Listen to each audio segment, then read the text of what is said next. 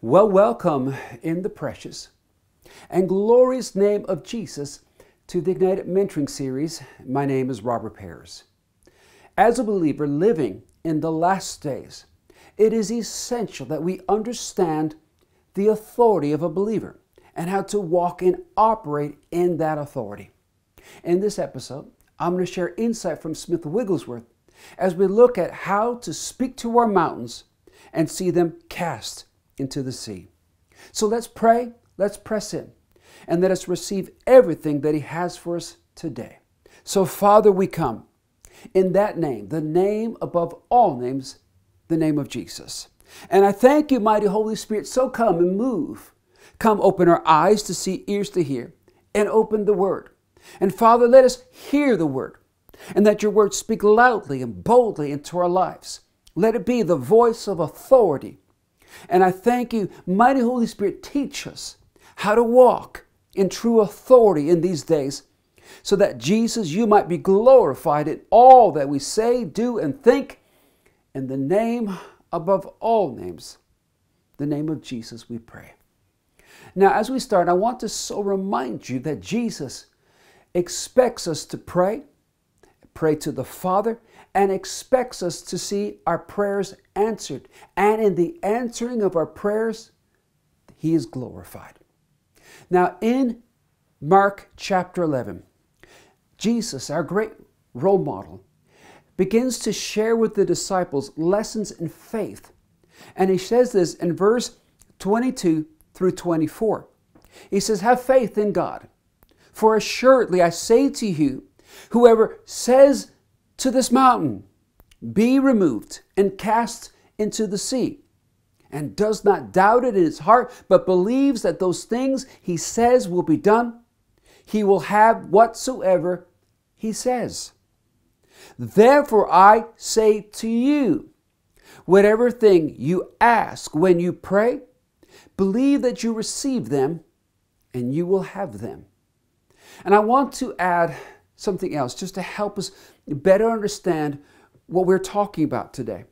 So if you'll go to Matthew chapter 8, we see the story of the centurion who has this servant and asks Jesus to come heal his servant. Jesus willingly agrees to come, but the servant says, "No, I am not worthy."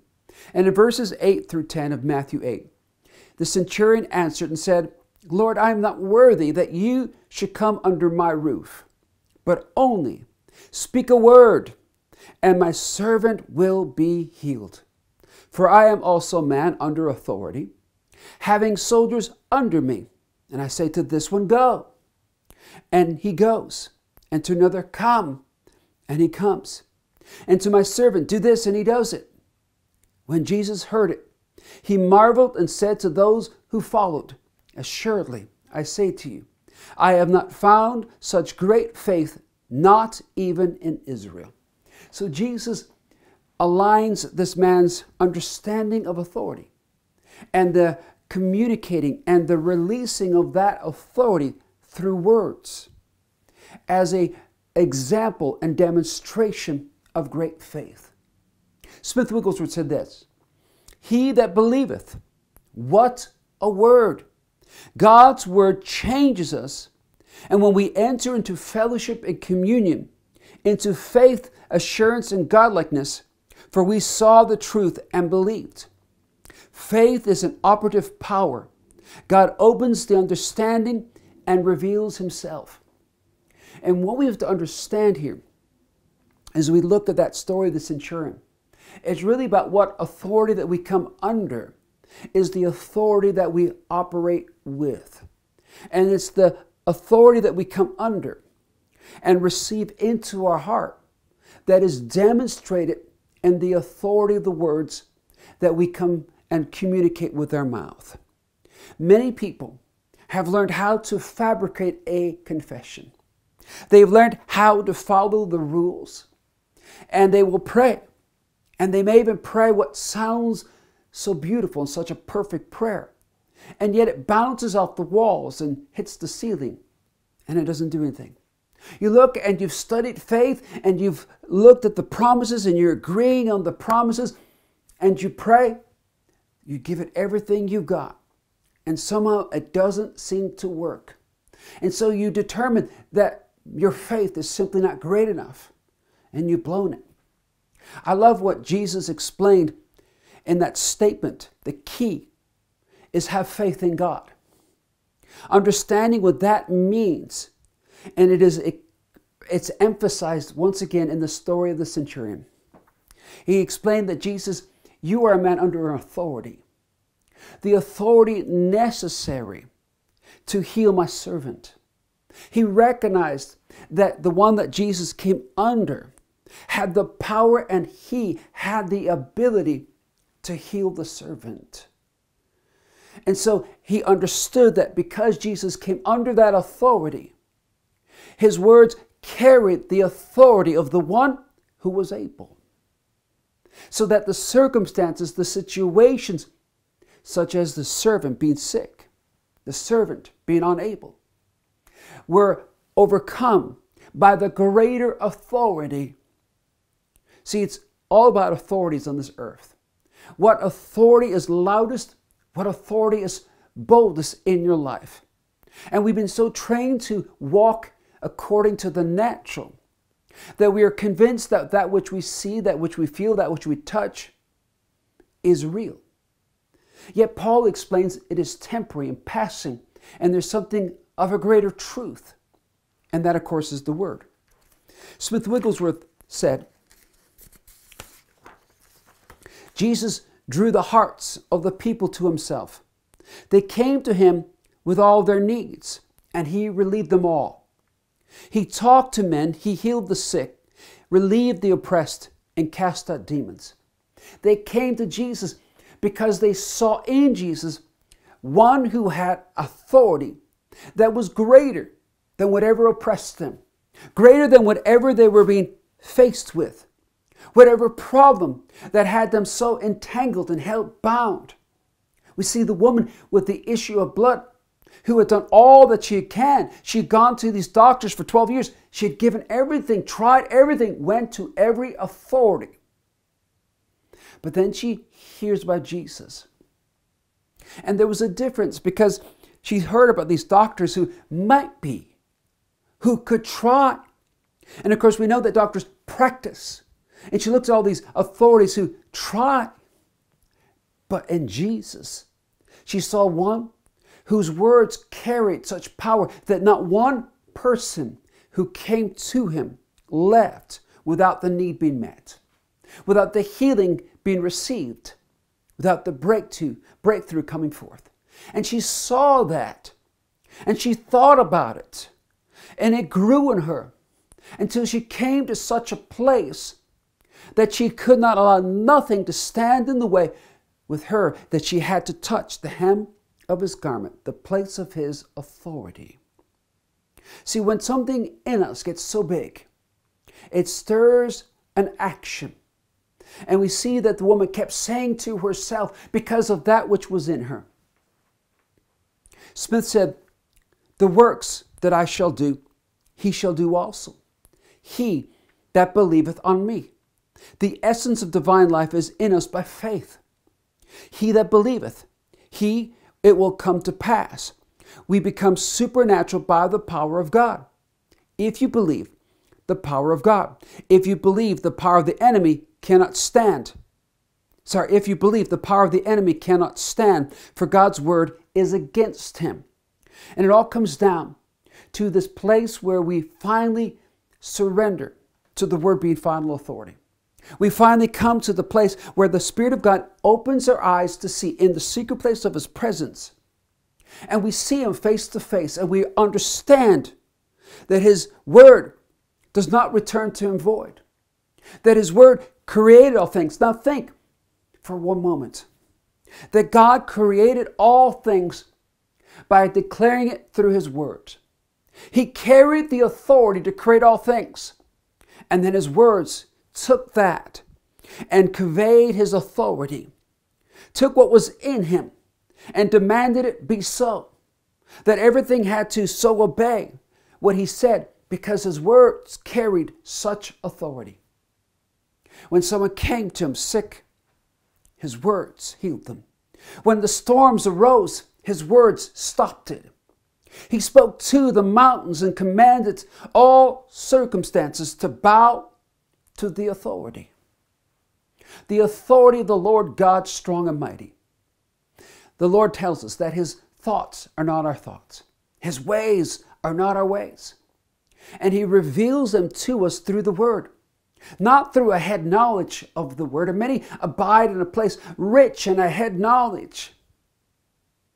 But when the word is truly final authority, it breaks you, it makes you, it produces in you the character of the authority of the word.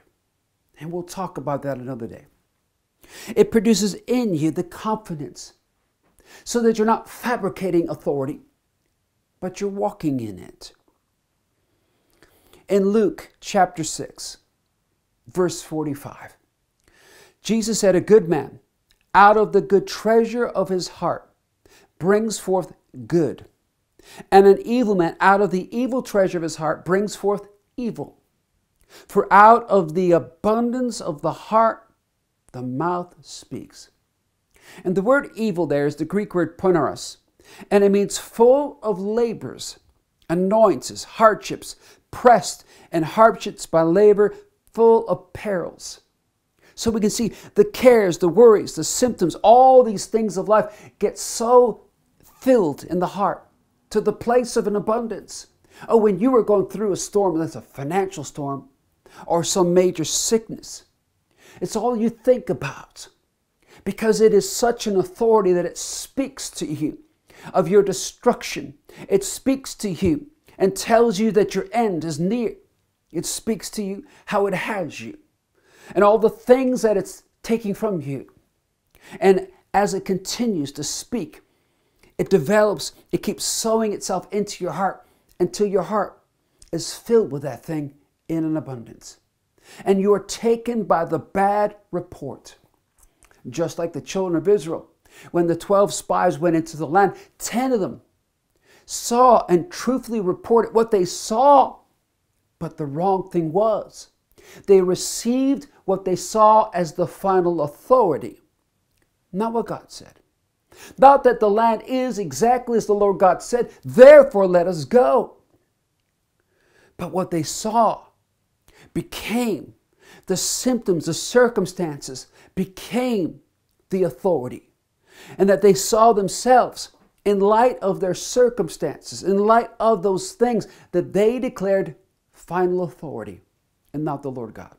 They had lost sight of all the great and mighty works God had done to demonstrate how all these natural things bowed to are taken over by, and his authority is greater. How he could destroy the whole Egyptian army. How he could split the Red Sea and bring them through in dry land. Great and mighty miracles. Supernatural miracles beyond natural mind's reasoning power to understand. So that they could trust and know that he was with them and that what he said he would do. And when he says, in the land, this is what it's going to be like. But I'm going with you and I will give you the victory. But they go in the land and it is exactly as the Lord says, but they are more moved by what they saw and not what they heard from the Lord.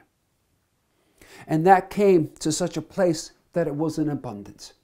See, there are many people have learned how to fabricate such a perfect confession that they can say it correctly. They have disciplined themselves in front of believers. But you can fabricate a confession, but it's what you know and have truly that you believe in your heart, that you speak, and those words carry the authority of what's authority in your heart that makes a difference. I remember when I first graduated university, I became a high school teacher, a college teacher, and it was hell. Those first few weeks, months were terrible.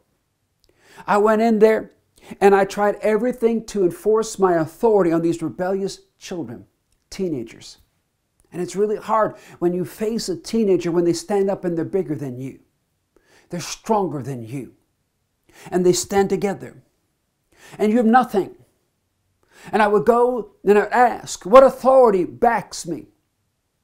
And there was nothing they could do. And I began to pray, and someone came to me and said, you have to understand authority. And it starts by coming in fully prepared. It's the time behind the scenes. And I'm going to say that to you. It's the time behind the scenes, seeking His face till you know who He is. Have faith in God, that you know who He is to you. And then you get the revelation of who you are in Him. Because when you stand knowing who you are in Him, the way you walk, the way you talk is different. And you come in prepared because you know exactly what you are going to do. You know exactly how to have the class planned, prepared. This is what we are going to do. This is what we're going to accomplish. And I made it clear. I came in differently. I came in with a different mindset and a heart set. And as I did so, the Lord began to teach me. And now I fully understand it. And it's the same thing. That's why when I come and I spend the time in the secret place to know Him, as Smith said, to have that fellowship, the communion, that faith. Oh, we get these eyes that see, ears to hear the Word, and the Word now speaks a different way. And I hear it. And that voice of the Word becomes louder than my circumstances, louder than my situation, and I know who He is. I know what He's saying, and I know who I am. Smith said, shouting won't cast out an evil spirit, but there is an anointing that is gloriously felt within and brings the act of casting out the demon into perfect harmony with the will of God. We cannot help shouting, though shouting won't do it. The power over evil spirits is the ministry of the knowledge that He is Lord over all demons, over all powers of wickedness. See, many people again try to fabricate it. And they think that maybe if they're louder or bolder, they do it this way or that way. And they try to fabricate authority. And it doesn't work. But there's something different when I know it. Sometimes authority is revealed in a shout. But sometimes it is simply revealed in the knowing. When I was a manager and I understood and I had to walk with an authority, I had an expectation that when I said something, it would be done, just like the centurion. And if it wasn't, there was an immediate action. Because see, when we don't understand authority, when there's not the response that there's supposed to be, we tolerate. And we've tolerated the enemy.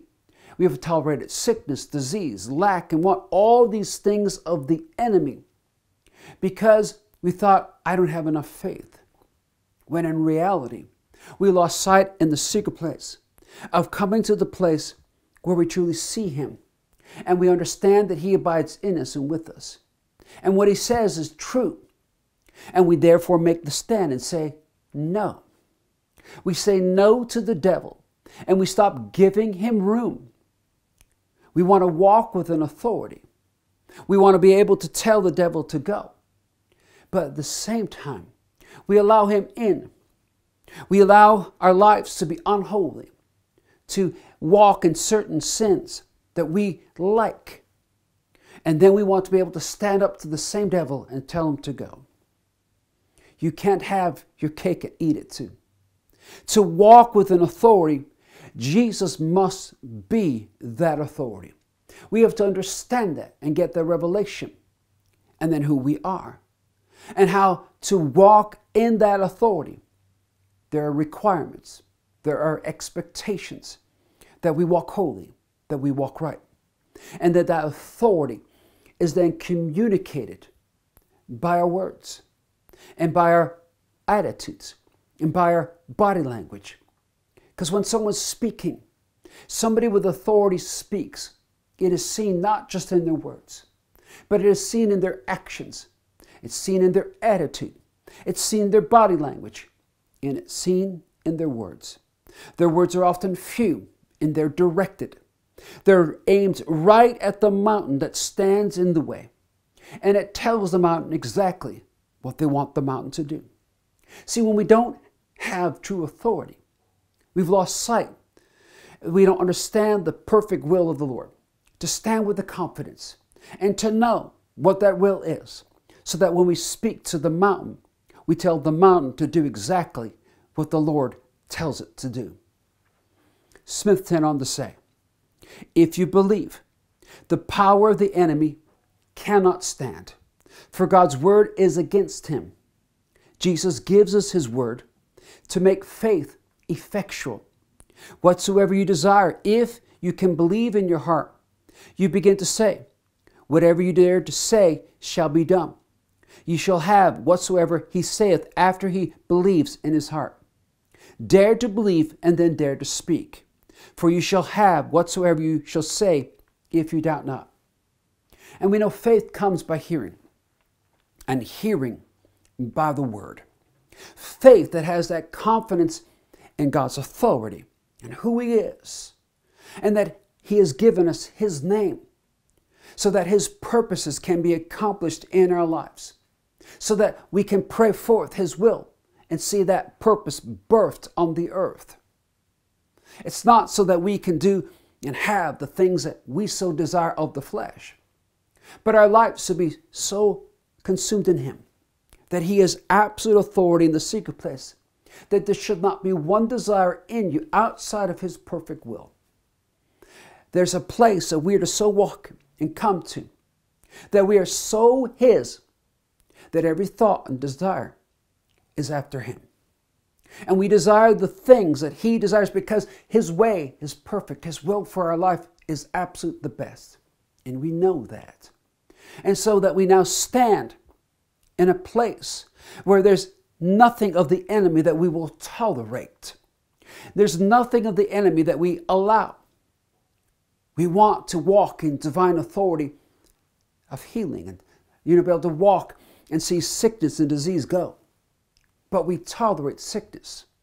We say we will pray with these people one way, but in our lives believe another. And it's time that we came into the secret place of his presence.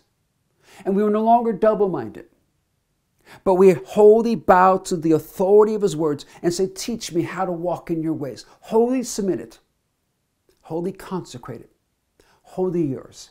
So that my words, my thoughts, my attitudes. See, this is the preparation time. Walking in authority requires the preparation time spent in the secret place, abiding in his word, because faith comes by the word. And the word must be the loudest voice. Not what someone says about the word, not what you've heard or your opinion, but the very word should stir up, should become so loud. Those promises should arise and cause you to stand, that when the devil would dare trespass into the territory that belongs to the Lord God and dare challenge the things of God, that your spirit man rises up and says, no, for it is written, just like the master did. And we say and declare, not to debate, not to argue with, because Jesus did not argue with the devil when he tried to tempt him. He told the devil. He made a statement, a declaration of absolute authority. And see, when someone speaks with authority, you know it. When you meet true authority, you know it. And there's no playing games. There's no pushing back. You have met authority and you know it. Smith explained and gave an example of how to walk with authority. And he said one day a pet dog followed a lady out of her house and ran all around her feet. She said to the dog, my dear, I cannot have you with me today. The dog wagged its tail and made a big fuss. She said, go home, my dear. But the dog did not go. At last she shouted roughly, go home. And off it went. Some people deal with the devil like that. The devil can stand all the comfort you like to give him. Cast him out. You're not dealing with the person. You're dealing with the devil. Demon power must be dislodged in the name of the Lord. You know, if you were to look at the actual Greek, where Jesus told the devil, get behind me, he didn't just say as a suggestion, but he made a statement using the ongoing present, stating to him, get behind me and keep getting behind me. There's no room for you. There is no place for you at this table. There's no room for you in my presence. You go and you keep going. You never come back. You go. And we have to get to that place where it is a final no. It is a final no, because Jesus said, let your yes be yes and your no be no. And when you walk with authority, we get to that place of confidence where we've spent the time in the Word, building line upon line, precept upon precept, that we might know His will. And our spirit man, with eyes opened, understanding and walking in the revelation of the Word, rises up and says, how dare this devil challenge and taunt a child of the living God? Under the blood-bought covenant, how dare this devil taunt a child and the one who has a right to the blessings, an heir and a co-heir in Christ, a one who has an open triumph. And they stand up. And like David, they run to the battle with the authority, with an expectation that this devil is falling this day, that this day it is over. And their words and their attitude and their actions are in whole harmony, in an absolute agreement. And they do that which they say, and they say that which they do. Smith said, some people will be giants in the faith if they only had a shout. Not a fabricated, manufactured shout, but a shout that comes from every fiber of their being. A shout forged in the fire of the secret place of His presence and in His Word. A faith that's built upon the confidence, knowing that He is, and He is the rewarder of those who diligently seek Him. One that knows His will and stands up and knows how the enemy comes to steal, kill, and destroy, and recognizes that Jesus came to destroy the enemy, to destroy his works, and to see people set free. And there's a fire that stirs in them, a shout that rises, where we understand now who He is and who we are, and everything in us aligns with that. And there's a shout that comes, a harmonious shout, a shout that comes in every word, thought, action, and deed, declaring the purpose and the will of the Lord. Let me finish with this. Smith said, you must learn to take the victory and shout it in the face of the devil. It is done. There is no man who can doubt if he learns to shout. Shout, get behind me, Satan, and you will have the best time on earth. Whisper, and you won't. So many people, because they have not come to the place of sold out confidence, of knowing that they know, they're not confident enough to shout, to dare speak to their mountains and know that they'll move. They're willing to put on a show in front of other believers to be seen, but they're not willing to stand when all are watching and to declare that this day, watch and see the salvation of my God. They're not willing because they have not been so baked and made in the secret place until they've discovered that Jesus is their salvation, and He becomes more real to them, and His presence abides in them and with them, and the Word has become their life breath. The Word of the living God is in every fiber of their being. Oh, I pray that in the name of Jesus, this message shakes you. This message so stirs you, provokes you, that you would get into the secret place and you would stay there until you know Him. And you will abide in His Word until His Word abides in you. And you know who He is and who you are in Him. And then you get a shout confessed with the mouth, a shout confessed with the thoughts, confessed with your attitude, confessed with every action. A shout that declares that the will of the Lord be done and calls it forth and calls it so.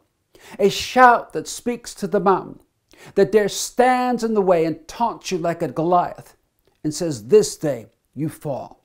This day you go into the sea because my God says so. I really pray that this message blesses you and stirs you so that in this year, as we stand so close to His return and the spiritual warfare has intensified, you stand with a greater confidence, a greater boldness, knowing His will, knowing who He is, and knowing who you are, knowing your assignment, and making that stand, because there are lives at stake, and we need to stand up and arise and shine. I thank you for watching this message, and I pray that in the name of Jesus, if it's blessed you, encouraged you, strengthened you, that in the name that you would so like, share, subscribe, and give your comments. Because as you do, you truly help us in this hour to reach more backsliders and to see more believers rising up and living boldly for Jesus in this hour. And I thank you. And I would ask, if the Lord puts in your heart, would you become a prayer partner with us? Stand with us. And if God puts in your heart to be a financial partner, thank you. For more information, please go to robertpears.org and go to the partner page. And if you don't have a church right now and you're looking for one, consider joining our online services while you're looking to get a now word, a right word, a word that will feed your spirit and encourage you. For more information, go to robertpears.org and go to the About page and go to church. I just want to bless you. I want to encourage you. And I want to remind you that this is the day the Lord has made. We will rejoice and be glad because, through, and for Him. In that name, that is above all names, the name of Jesus we pray. And everyone said, amen and amen. Thank you.